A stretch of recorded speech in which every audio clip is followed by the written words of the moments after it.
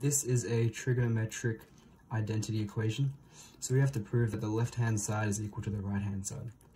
So we'll manipulate the left-hand side by cross-multiplying.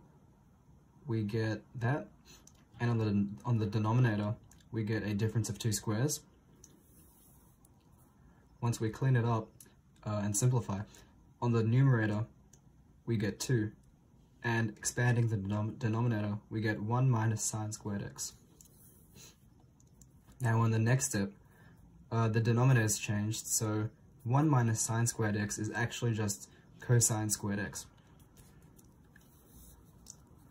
And another way of writing that is just 2 multiplied by 1 over cos squared x. And 1 over cos squared x is just secant squared x. So there you have it.